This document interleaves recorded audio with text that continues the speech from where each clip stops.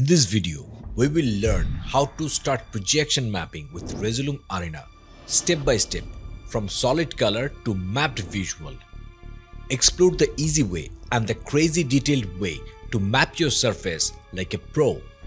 Understand how to use slices, mask, transform and subdivision for accurate physical alignment of projection, and then build a full-on mini show with built-in effects, paid plugins, outlines and scene transitions, all using just one photo.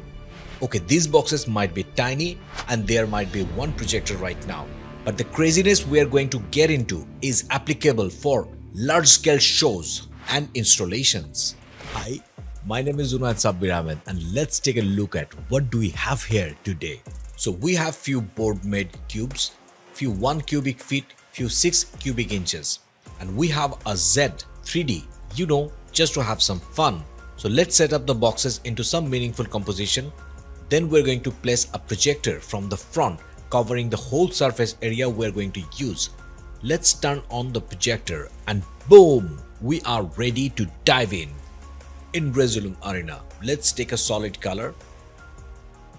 Let's change the color to white. Let's go to advanced output. Let's set the screen output to the projector. Now we have the whole color of the projector onto my mapping surface. Let's take a photo as flat as possible. Let's drop this photo on a composition. Let's resize the photo to the composition. Let's go to the advanced output again. From this point, we can go two ways. Let's go with the lazy way or the easy way. The lazy way will make the idea a bit easier to understand before we get into the crazy way. So we take only one slice. Let's go to the input mapping and select only the parts we need, because it will be easier for maneuver later on. Once it's done, let's draw input mask and cut off the parts we don't want to see. For this part, even for the lazy way, I suggest you to take time.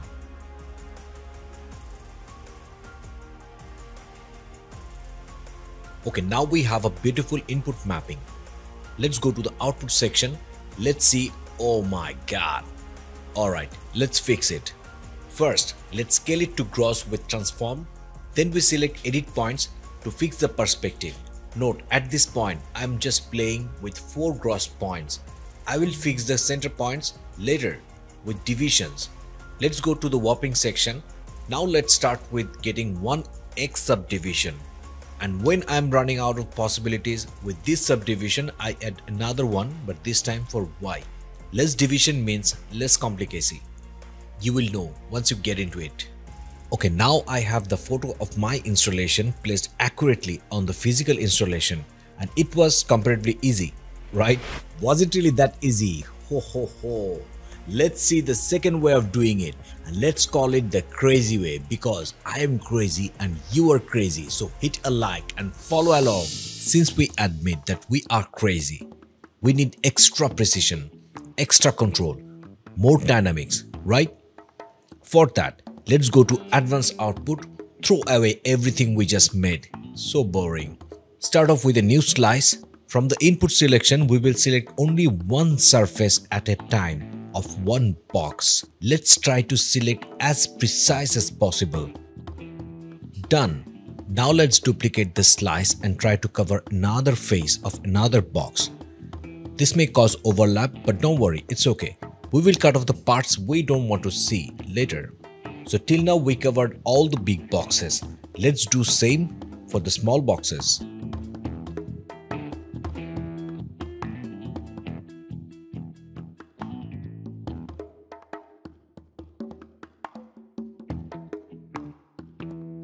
Okay, to keep sanity, let's rearrange the slices. This will be handy, you will know. Now, let's mask out the slices. This part is time consuming, but very essential for precision. Let's start with big boxes. Select a slice, select input mask, and then draw the mask for this slice. And hide the parts we don't want to see. Let's continue doing that for other slices.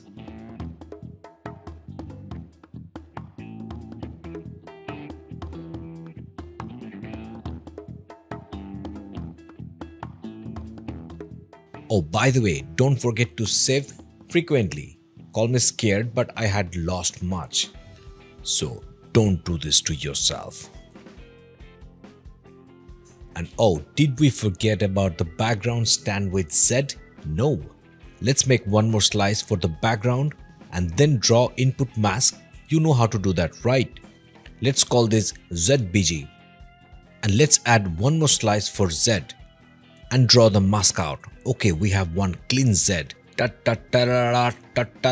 Okay, it's going to take some time. Okay, pew. Now that we are done, let's select all the slices. Go to Output Transform. Right click the slices and select Match Input Source. This is going to save your life. So now we are ready for actual projection mapping for all our slices. But we are over the hard part. Next part is going to be fun. Okay, in this step, we need our projector turned on. Means our projector could be sleeping throughout this time. First, let's select all the slices and gross map it onto the real surface using Transform tool. Try to match the reality as much as possible. The height, the scale, the width. Now we have reached our sweet spot to start. Let's add an edge detection effect onto the photo. This will give us outlines so that at least we can work now. Let's go to Advanced Output and turn off all slices and start it with 1. Now, we sip coffee, take time to make it perfectly match the reality. Remember, you can of course rush this part, but you will be cheating with yourself, come on. So put on your favorite music and start mapping. Chill.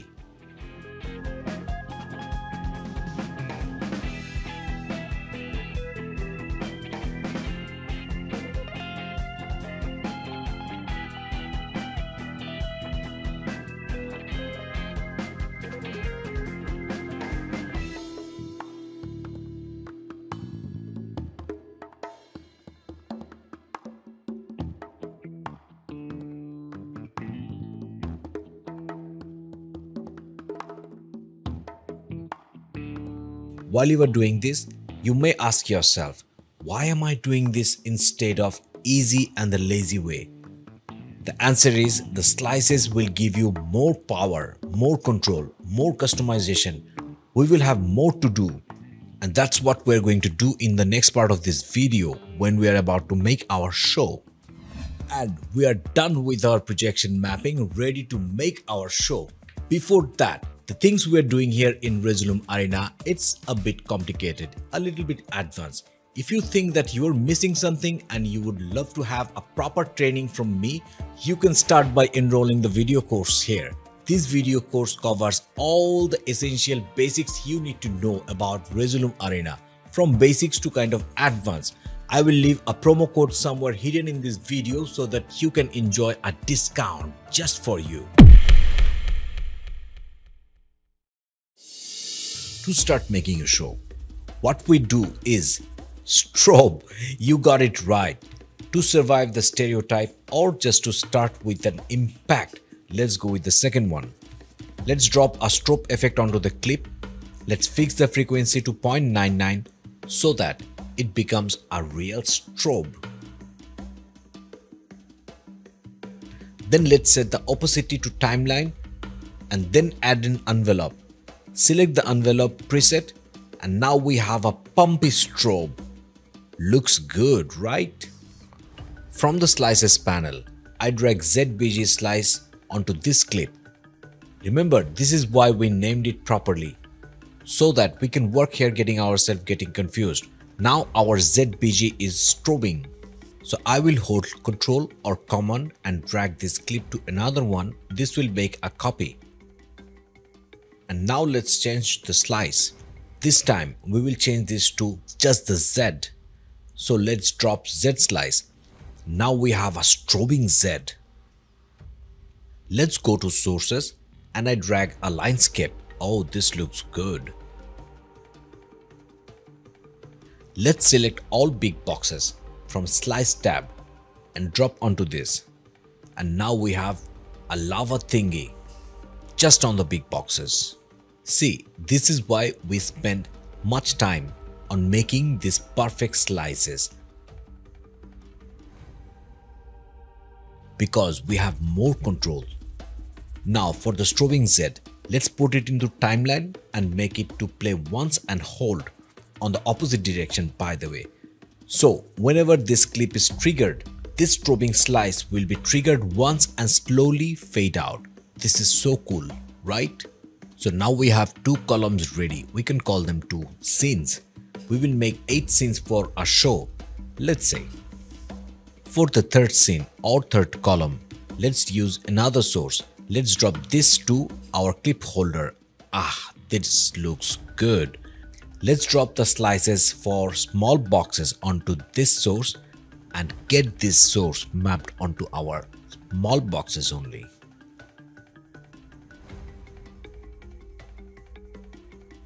Okay, remember we are in Resolume, and Resolume has an enormous community of advanced users and developers. So let's try a premium plugin this time. This is called Slice Outliner. So we already have our small boxes.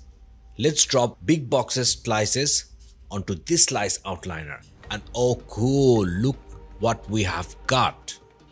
Let's drop a static generator from sources. Then we drop Z slice onto it.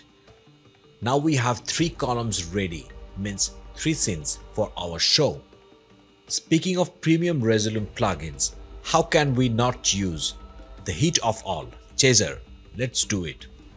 It will be very easy for us now since we have all detailed slices ready. Remember the first part we were sweating, now it's time.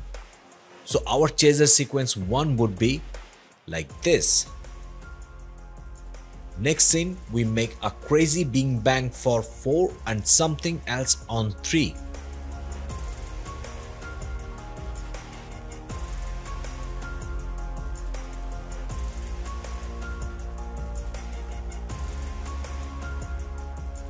So let's drop a solid, change the color to something nicer, maybe a gender neutral pinkish white, you may call it.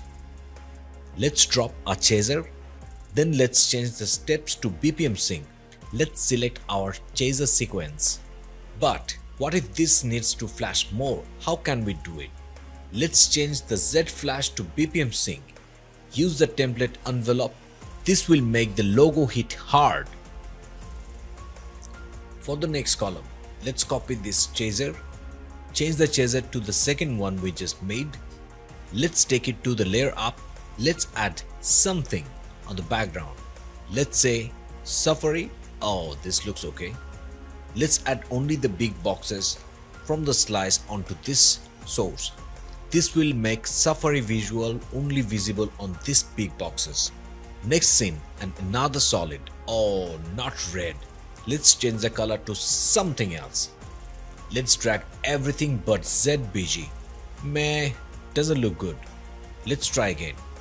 Okay, let's drag the small boxes and Z on top of it. We did not actually use any much effect until now other than chaser, you know. I mean, we haven't used native Resolume effects, so let's try those. Let's start with tunnel effect. We can start with preset and noodle until we reach some point we like.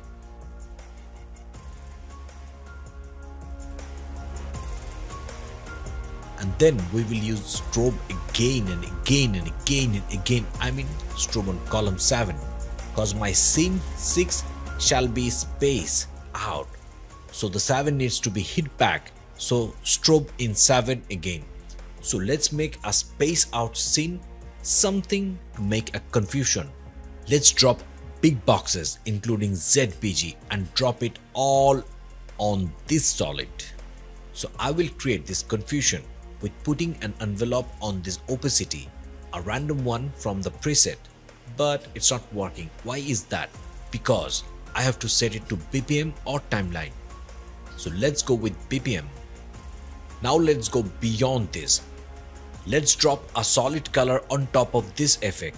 Let's put this onto timeline mode and play once and pause. Now my confusion effect hits strobing and finishes after a while. I can control the speed and tweak it until I like it. For the next column, remember we are building up here the show. To build up here, let's use Slice Strobe. This one is by Capiti Hippo. And we start getting crazier and crazier. So let's noodle it and try to reach a point we're going to like. So while noodling the Slice Strobe, I ended up with something really cool shot. So I plan to use it as the last shot because it's a dramatic one. And in the last scene, let's put this in the layer 1. Okay, let's bring back the Z Bing Bang strobe. Let's change the slice to Z because this is going to be the last shot.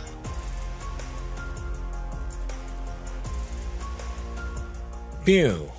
Now let's take a pause, a little break, sip a coffee, and let's see how our column looks.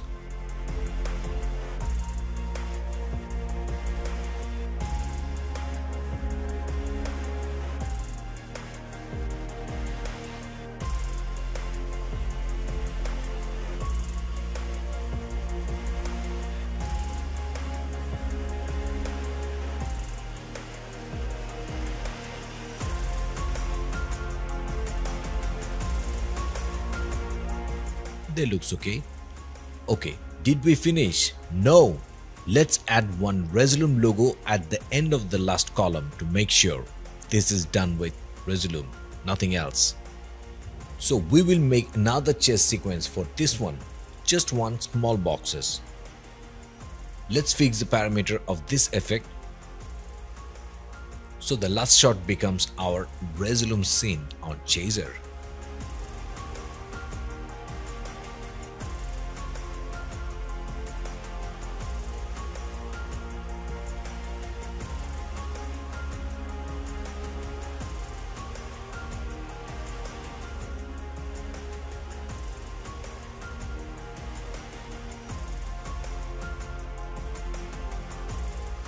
Now I will go to keyboard mapping and add a shortcut.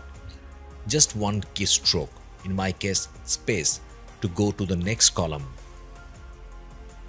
So I will use this keyboard shortcut to stay synchronized to the music. That's it for now.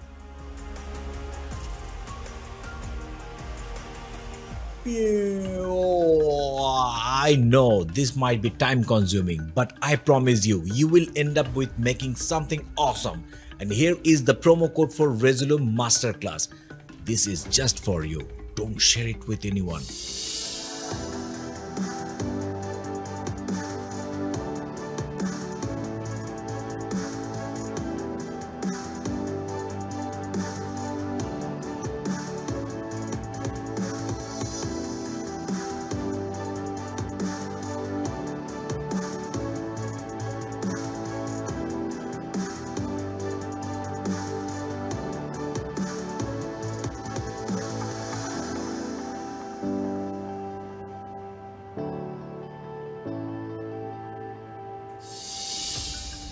By the way, in this installation, I did not just use Resolume to make a show, used Madmapper and HeavyM as well. And I tried to put together the experiment of 3 mapping software together in one platter. Check out this video next to see what I was talking about. And hi, my name is Junaid Sabbir Ahmed and I'm from a beautiful country called Bangladesh. Don't forget to check out Resolume Masterclass here. See you there.